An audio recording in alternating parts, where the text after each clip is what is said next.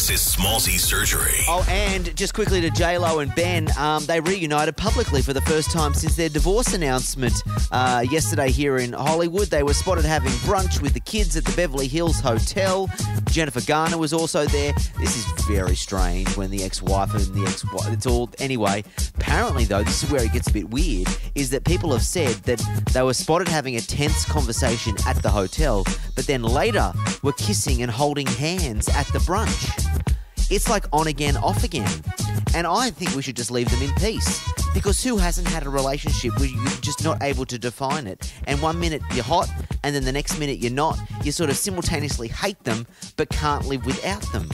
You know what I'm saying? This is J-Lo and Ben.